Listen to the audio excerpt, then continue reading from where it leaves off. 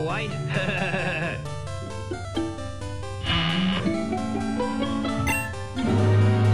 Hold them all white. Phooey. Hey there, Plague Von Karma here. Today we're going over the history of how one chubby bear became one of the most dominant Pokemon ever. Snorlax. Many remember Snorlax as a Gen 1 menace that went on to be crowned as the king of Generation 2. Hell, a minority of Gen 1 fans even think that Snorlax is the best Pokemon in that generation, compared to Tauros. While there are many videos out there explaining what makes it so good in GSC, as well as why we haven't banned it, few can explain how and why Game Freak unleashed this monster. This video will be taking that angle, as there's actually a lot of history to it. How did Snorlax get past the developers, when it's so ridiculously good not only in GSC, but in RBY as well? Before we get to the nitty-gritty, the competitive format back in the day was different to what the West is used to, so we should go over some historical context. It was 1997, there was no Smogon, there was no VGC, there were no reliable internet sources to scratch information from. Hell, no resources at all beyond the odd book published by enthusiasts. We didn't even fully know what all our moves did. Competitively, we had an official format called Nintendo Cup, a format that would change yearly, and one that played an integral role in how Snorlax and the games themselves rose to fame in the first place. So, let's explain the rule set. Nintendo Cup 1997 is very similar to the ranked battle formats that have existed in online play since Black and White. The Global Battle Union, Battle Spot, Battle Stadium, and so on. They're all the same thing. You have a team of 6 Pokemon, but can only bring 3 via Team Preview, and the big legendaries are banned. And, naturally, your Pokemon can only hold one of each item in later versions. However, there are some caveats that make Nintendo Cup 97 distinctly different to what we know in Battle Stadium singles. The self-KO and sleep clauses also applied, making this the first documented use of those rulings. Self-KO clause essentially means that if your last Pokemon KOs itself through its explosion or self-destruct, you lose, even if you KO'd the opponent. This has since become a mechanic in most Pokemon titles, just being run natively. The sleep clause was also slightly different to today, counting self-inflicted sleep through rest, which was also applied natively in Pokemon Stadium and all future Stadium titles. Smogon's version is just different. Now, one problem being considered is that flat battles didn't exist to level Pokemon down to 50. How did Nintendo handle this one? Well, it was odd. You see, a level range of 50 to 55 was enforced with something I called level sub limit. You could only bring 3 Pokemon of a total level of up to 155. Thus, beyond 50, you essentially had 5 total levels to give out to your 3 participating Pokemon. This resulted in many unique team compositions, like Balanced Crews of level 51 to 53, or a few level 55s as beat sticks alongside some speed level 50s, like Dugtrio, Jolteon, or even Electrode. These levels were also valuable for certain Pokemon to get important moves. For example, Agility Zapdos was locked to level 55. As you would expect, Snorlax in its inception was quite common, as it's effectively a legendary Pokemon in its stats and how you encounter it. Surely it's broken, right? It was favoured for its superior bulk, high attack stat, and normal typing. It could also leverage its bulk to set up with Amnesia to attack on the special side. Remember, attacks were much weaker and items didn't exist, so its bulk was significantly better than you would expect. Body Slam, a move of 85 base power, was considered to be extremely strong, especially from Stab, also known as State and Time Attack bonus. And of course, it can use Self-Destruct to take something down with it. Snorlax's strategies weren't like the ones we see in modern RBY. Reflect still hadn't been identified as an amazing option, and wasn't always using Wrist either. The most common set was Body Slam, Hyper Beam, Earthquake, and Self-Destruct, though in Nintendo Cup, some would use Blizzard to dispatch Rhydon and potentially land the freeze as a bonus. You can see this set a lot across other formats as well, from old sites to even today as the Fizzlax set, though obviously you wouldn't be using Blizzard. While Snorlax was initially pretty decent, strategies diversified while Snorlax didn't. Soon, the Osaka Regional Tournament would be showcased, with Tauros being used in televised games. Weeks later, in August 1997, Miran Fujita brought Tauros to a tournament in Tokyo and destroyed everyone with it, and from there it exploded in usage, eventually becoming mandatory on most teams. Around the same time, Snorlax's usage just plummeted. While it seems odd in retrospect, the main reason it fell so hard was due to the rules. Nintendo Cup 1997 doesn't ban many things, and as a result it was a fairly explosive format with many ways for your Pokemon to die. Let's go over some of these issues.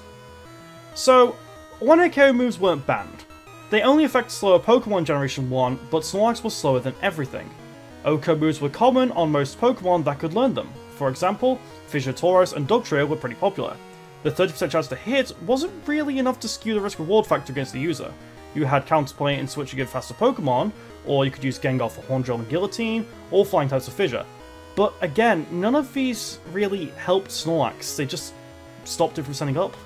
You know, it's really bad. Evasion also works against Snorlax. They are legal and at their most powerful in Tentacle 97, immediately cutting a 100% hit chance down to 66%, then to 50%, until eventually you're down to a mere quarter. Effectively, you're being lowered by 2 stages out of the gate compared to later titles. With Snorlax being slower than everything, this is a real issue for it, making any self-destruct attempt a crapshoot. If the opponent lacks a switch in, they can always favourably gamble. Blizzard was also ridiculously powerful, and very, very, very frequently used. In the Japanese games, Blizzard had a 30.1% chance to freeze, essentially making it an Oko move in its own right. Remember, you couldn't naturally thaw out of a Gen 1 freeze. A frozen Pokemon could only be thawed through taking a haze or a move that could burn, and well, nothing used these for that very reason. Not to mention Snorlax is hit pretty hard as is, its special isn't that high in Generation 1. Sleep leads were also very common, with Pokemon such as Jinx also having Blizzard. Sleep lasted 1 to 7 turns and took a turn to wake up from, while being easy to inflict them freezing. This was usually a free KO, so you're just fighting with a Pokemon down. It got to the point that the stadium games lowered sleep to 0 to 3 turns, and Freeze Claws was implemented. They were just that strong. While Sleep Claws existed, it isn't as simple as sacking a Pokemon to sleep in Gen 1 or U. You only have 3 Pokemon in Tentacle 97, all likely picked with great care to deal with the opposing team. Keep in mind, you're usually switching into a Jinx Blizzard after taking sleep. Snorlax being so slow meant it immediately left your team vulnerable to this terrible position. The level system also worked against Snorlax.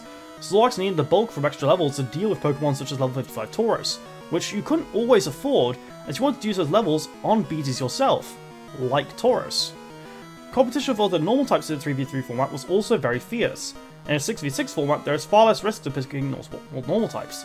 However, in a 3v3, type variety becomes more favoured. The fast games, maybe less than 10 turns, make every turn critical and mandate many resistances to minimise damage. Ice types are crucial as they're immune to being frozen, and ground types keep Jolteon at bay. With competition like Tauros out there, fitting Snorlax in becomes so much harder. As a result of these issues outlined, the metagames shifted significantly past Snorlax, making it very different to your run-of-the-mill RBYOU. Many players prioritise speed as they wanted to avoid game-ending status and Oko moves while investing less in levels. Jinx also quickly cements itself as one of the best Pokemon, its 1-2 punch with Lovely Kiss forcing switches into a Blizzard Freeze. Level-syncing Pokemon such as Zapdos also became less popular, though this example is also due to the speed of Jolteon and Electrode freeing up levels, making them better, less costly electric types. So as a result, Snorlax fell off and wasn't really seen again throughout the format. Hell, it didn't even make the top cut in Space War 97 National Tournament. It was just bad. There was one further format for Snorlax to try though, with Nintendo Cup 1998 allowing only level 30s available in the Japanese Stadium titles, including itself. Here, it saw incredibly strong usage thanks to Japanese Stadium nerfing much of what hurt the individual games. Evasion was nerfed, Blizzard had its 10.1% freeze chance, and Sleep was nerfed to become a coin toss, all of which led to vastly decreased usage of Jinx, no longer being an obnoxious 1-2 punch that punished Snorlax whenever it tried to set up. Instead, Executor took the throne, with Chansey and Starmie being popular as well, all of which weren't too comfortable with paralysis and the power of Snorlax's rampant body slams. It wasn't a tier staple at all, just shy of top 10 on Pokemon Battle Stories documentation, but this was definitely an eye-opening appearance. It also placed once in the top cut of the Nintendo Cup 1998 National Tournament on 64 Mario Stadium, being used by Tomoyuki Hori, making it seemingly the first time Snorlax ever topped an event. Its set is also known, using Blizzard, Thunderbolt, Body Slam, and Earthquake. However, modern interpretations of the format seem to believe that an Amnesia set is more effective. There was another Nintendo Cup in 1999, which was effectively the first underused tier, barring all topic Pokemon from a Space World 97 National Tournament, as well as explicitly Snorlax. It seems people think it was for balancing reasons, but looking at the Nintendo Cup 98's National Tournament's top cut, I think its use there may actually be why. You see, out of all Pokemon that topped both events, Snorlax was the only new addition. Every other Pokemon had previously topped in 97. This also makes the 99 rule set make sense. If for 2 years the same Pokemon were top big events, you would respond with an unused tier banning all the top cut Pokemon, right? However, its performance in the subsequent Nintendo Cups seems to be irrelevant to Snorlax's balancing, for reasons I'll outline in a bit, so let's move on. While we won't look extensively at modern Gen 1 Snorlax due to the context of the video, it's an important example of how rule sets can change a Pokemon. While utterly terrible in the official meta games at the time, Snorlax is notoriously powerful in Generation 1 overused. It hits top 3 in usage in almost every tournament, often being considered a mandatory pick on serious teams alongside Tauros and Chansey, forming the lauded Big 3, or 3 normals. Its sets have also changed significantly, with its most common sets nowadays revolving around Reflect, allowing it to play a long game against opposing Snorlax. However, you can also use Amnesia or just an old Fizz-like set if you want to. Indeed, a Pokemon once irrelevant now centralizes games to the point that its most consistent counter is itself. Snorlax in these two formats is like night and day. Because Snorlax has had such a middling competitive reception, however, developers must have sat there scratching their heads wondering how it flopped. After all, like Executor, it has clearly inflated stats and was among the favourites among the developers, and seemed poised to succeed. Well, we have some further insight into what happened, so let's have a look. Thanks to online leaks in recent years, we have access to much of the developer assets for Pokemon Gold and Silver. The Space World 97 demo was leaked online in 2018, and more recently, debug ROMs and even source code were as well. While I won't go into detail about why or how this happened, nor endorse the circumstances, there are some interesting pieces of history regarding Snorlax that we now know about. As you would expect from information at the time, Snorlax was only buffed, as the developers only had its lukewarm reception in Integral 97 to initially draw conclusions. What they knew is that it was slow, and having to take a hit before striking back wasn't conducive to a good Pokemon. But they can't just completely rework the stats. Even today, Mantine is the closest example of what we have of something that drastic, so they had to look at their strategy and improve what's there. Given they're splitting the special stats, well, there's a golden opportunity. By the time the Space World 97 demo was showed off at its namesake event, Snorlax had received a plus 35 stat buff to special defense as a result of the splitting of the special stat, making it 100. This was at the same event the 97 National Tournament was held.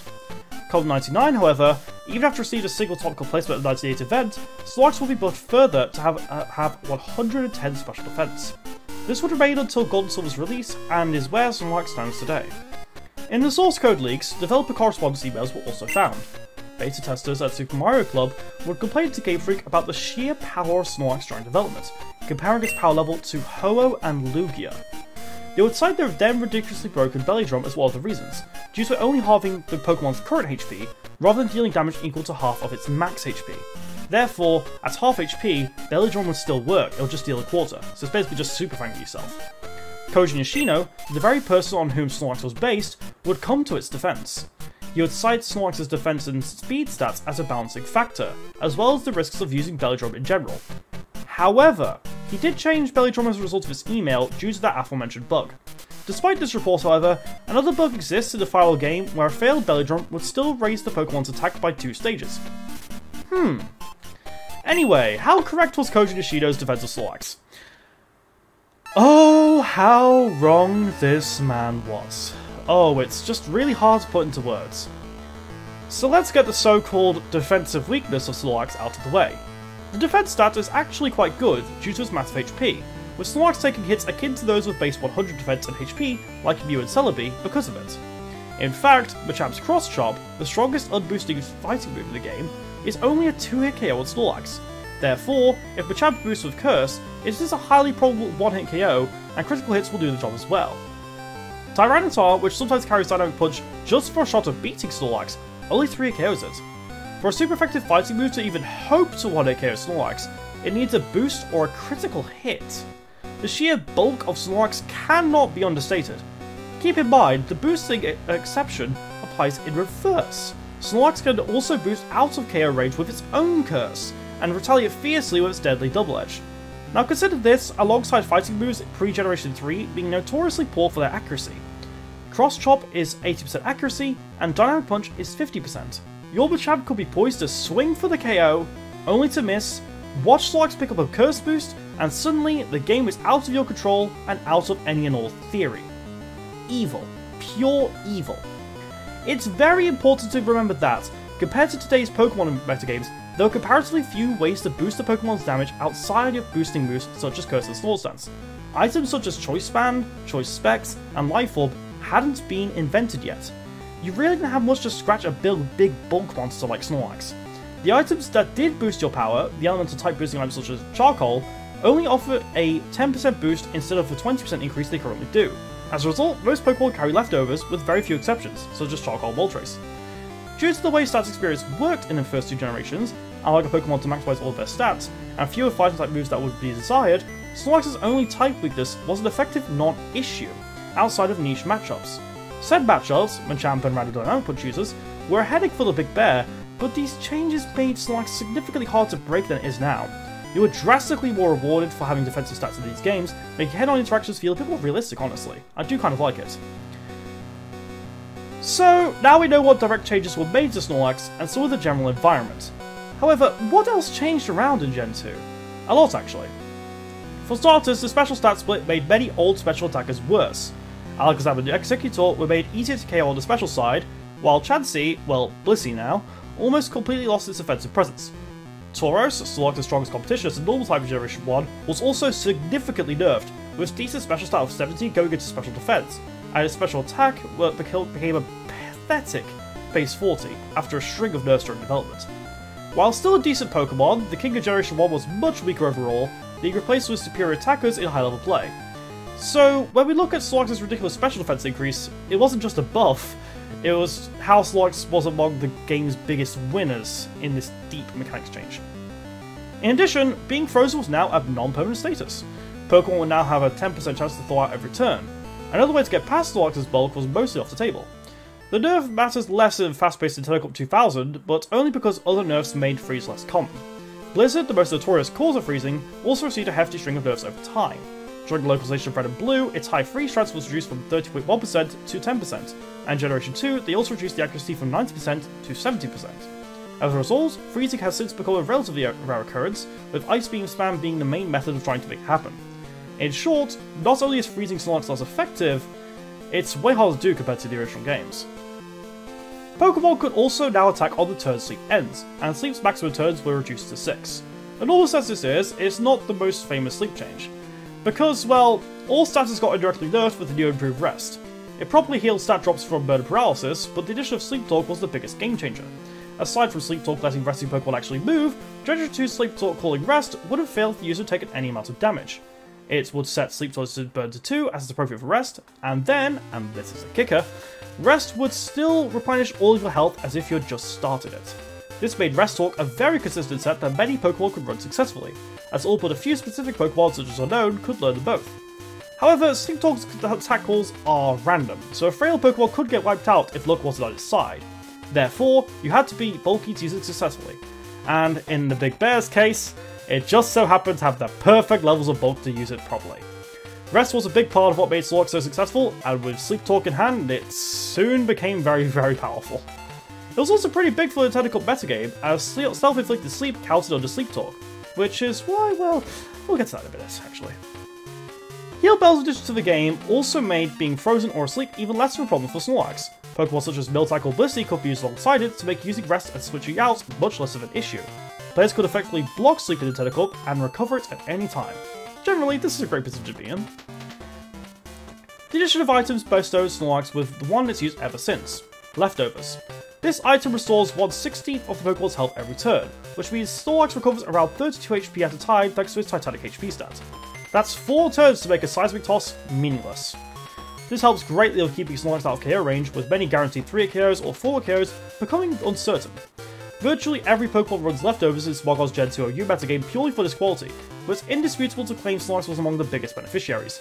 As a result, even in the Item Clause metagame of Nintendo Cup 2000, 22 years ago, you know who's being given this coveted item. I mean, it even comes with it. It's common to see players taking advantage of things like predicted double switches, rest turns, or anything considered free for just an ounce of Leftovers recovery on their Snorlax. It should be noted that, in the 97 demo, Leftovers actually recovered 30 HP per turn. So, Snorlax got buffed again. As if this wasn't enough, while Reflect was reworked to be a 5-turn double defense stat for the team, indirectly nerfing the modern Gen 1 Reflect Snorlax build, another move that basically any Pokemon could learn was added. Curse. Any Pokemon that wasn't a Ghost type could drop its speed by 1 stage to increase both attack and defense. This was a big step up for Reflect, with a single boost making it a wrecking ball that's extremely hard to KO. Because Snorlax's speed stat was already among the lowest in the game, and defense was its closest thing to a defensive weak point, Snorlax was practically the perfect Pokemon to use this new move to the fullest. Many Snorlax users pair Rest Talk with Curse to buff stats while attacking, pledging health with Leftovers and Rest pretty safely once set up. Along with Double Edge, this became the traditional Curse-like set. However, this has since diversified quite a bit, with Snorlax sometimes foregoing Sleep Talk for other options such as Earthquake to not be walled by ghost types, Flamethrower or Fire Blast to host Fortress, Thunder to fry Cloyster, and more. However, Sleep Talk remains a viable option. Snorlax is extremely flexible. We'll get into that in a minute.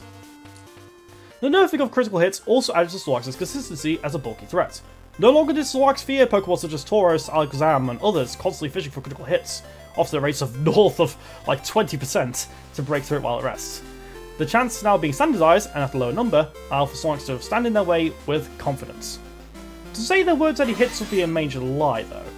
In Gen 1, Pokemon of the same type of an attack hitting it were immune to major status effects coming from that attack. Applying this, Snorlax cannot be paralysed by Body Slam in Generation 1, which is what allowed it to switch in with such little risk. While this move became less relevant in Generation 2 due to the addition of Steel types, losing this protection was a relevant change to Snorlax's game plan. Now, switching it on Body Slam and taking Unlucky Paralysis would force a much earlier rest. However, this buffed Snorlax's Body Slam too. Notably, Double Edge's buff to 120 base power, as well as the addition of Return, meant most normal types were using those instead. In fact, Snorlax was one of the few to use Body Slam well despite the relative power drop, since others were too weak for Body Slam in the recovery-filled metagame. Now, Snorlax could paralyze Tauros, Miltank, Blissey, and opposing Snorlax with its own Body Slam, allowing it for a chance to bustle past them all on its own. All in all, this mechanic change could be seen as a redefining of how it plays more than anything. More annoyingly, Steel types finally meant something could defensively answer Snorlax. New threats such as Skarmory and Steelix arrived to stand in its way, resisting its powerful double edges. They also had access to Whirlwind and Roar respectively, which now had used in Generation 2, challenging the Behemoth's trademark Curse-like set by forcing it to switch into a random Pokemon. Other normal resistant Roar users also came to the forefront, such as Tyranitar, Rhydon, and Golem. These Pokemon and moves are pivotal in preventing Snorlax from just mowing away a team down, though all but Skarmory could still be severely hurt by Earthquake, and Skarmory could be struck down by Flamethrower and Thunder. Generation 2 also added entry hazards in the form of spikes. Every time a grounded Pokeball switches in while these Caltrop looking things are up, 12.5% of the HP will immediately be lost. Coupled with poison, damage can rack up quite quickly, which greatly cuts into Snorlax's longevity. If leftovers were removed through Thief, this makes Snorlax notably easier to wear down and eventually KO. Some teams opted for Pokemon such as Fortress, Golem or Cloyster to remove spikes through Rapid Spin due to this threat, though it isn't entirely mandatory depending on your team's composition. Overall, Snorlax's most significant weaknesses in Integral Knight 7 were completely erased. It is no longer vulnerable to being frozen, and Sleep against become a much weaker status. Access to a buffed Rest, Sleep Talk and Leftovers lets it maintain its threatening presence for longer, even when being put out of commission. Its special bulk is now absolutely monstrous, with the physical bulk being easily patched up by Curse, which doubles as a win condition. It wasn't foolproof, but undeniably got buffed a needless amount.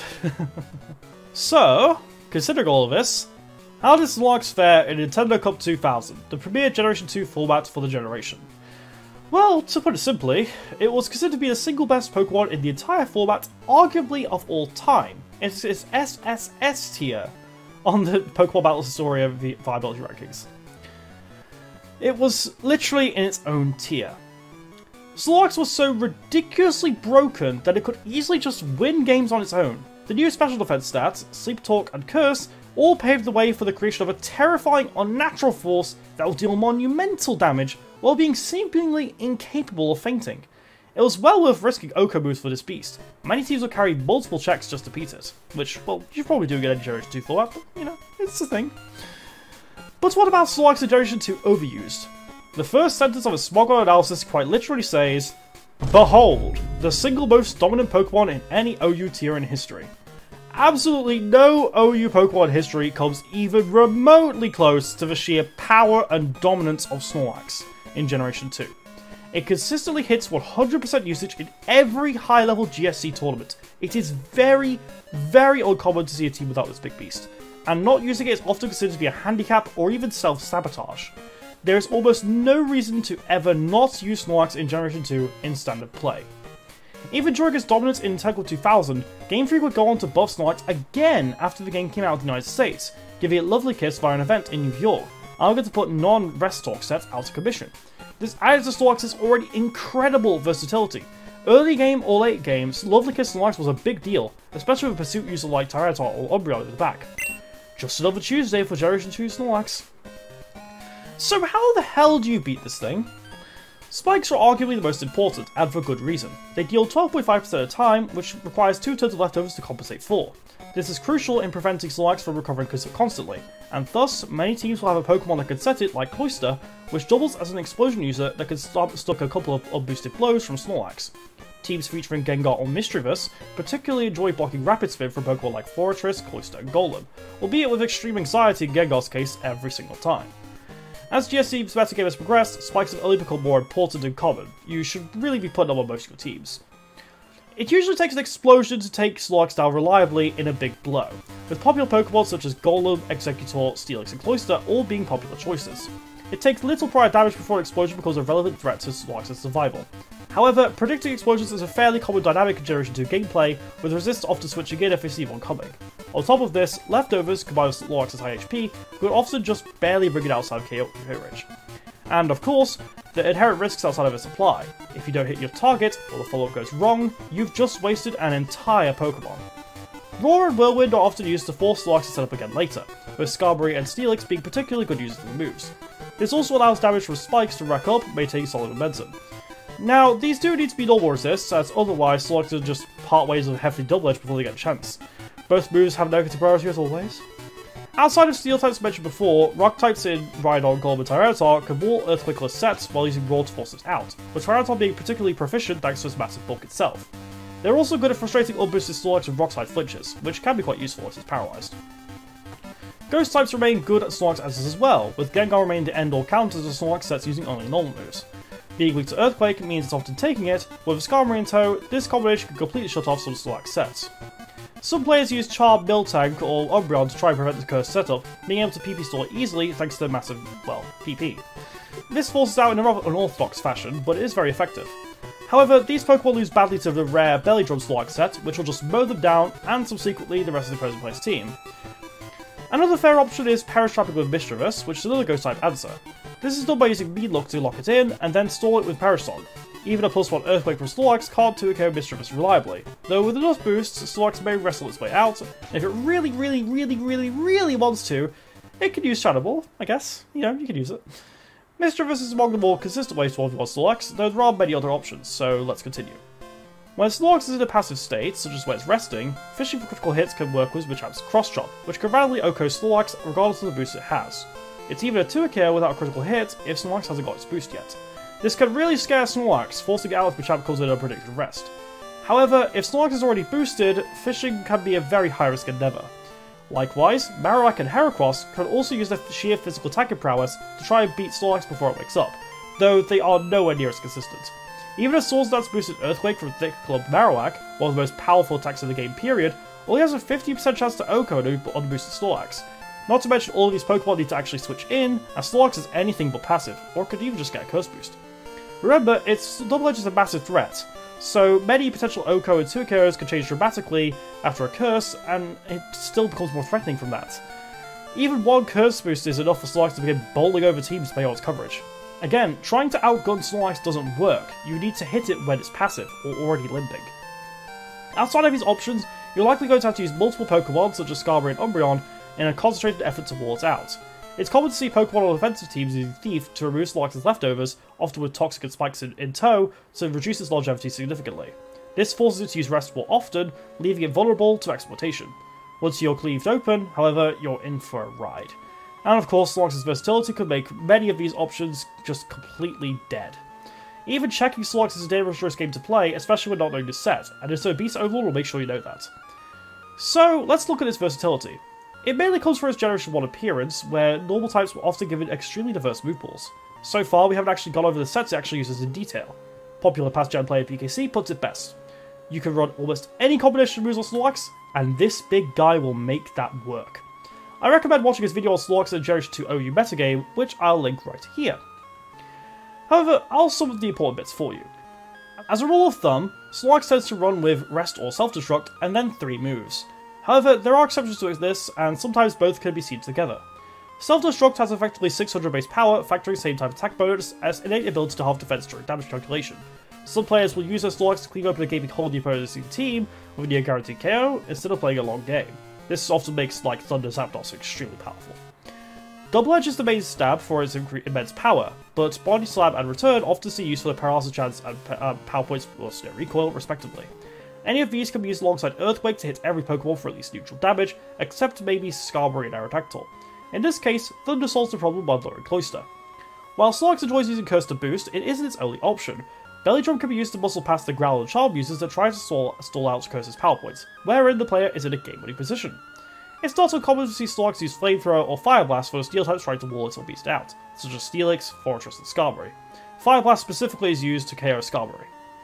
Should rock types such as Tyranitar ride on a Golem be a problem, Snorlax will sometimes use Surf instead, which still hits Steelix conveniently.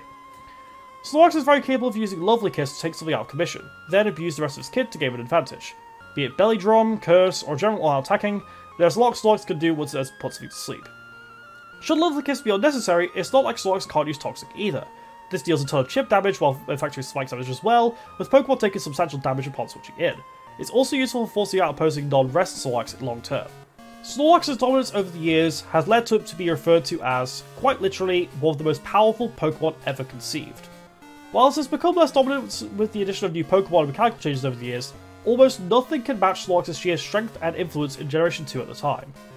Snorlax has had a formidable effect on Pokemon design and balance as a whole.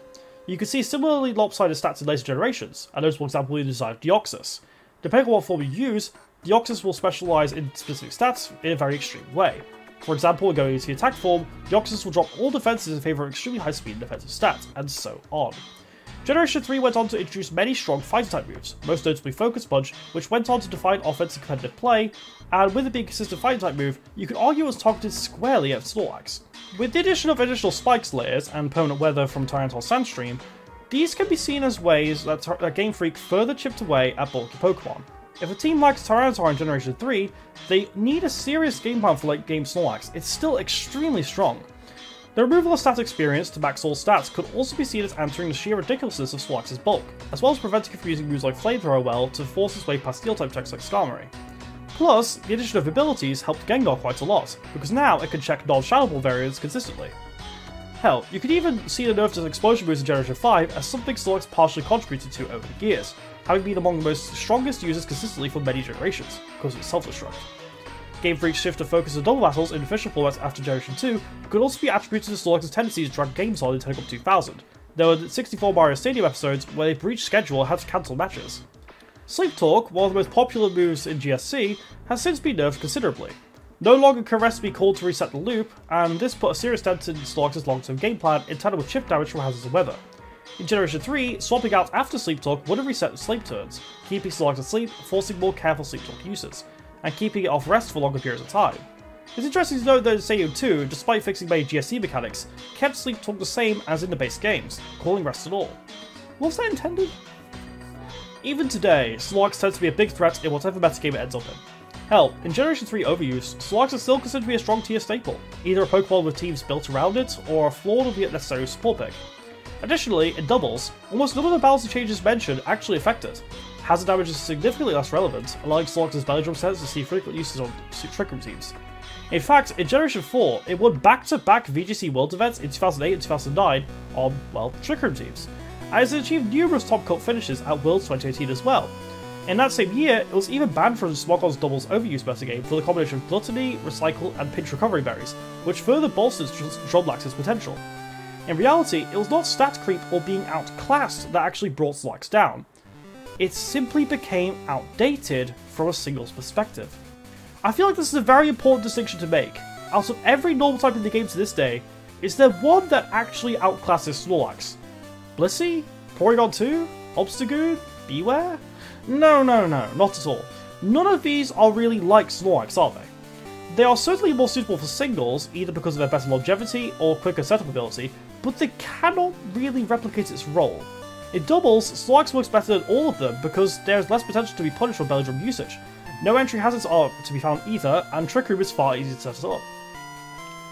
Doubles can really be seen as its new home, and any player venturing into the regional deck sports with VGC immediately have to prepare for Snorlax. It can get out of hand very quickly.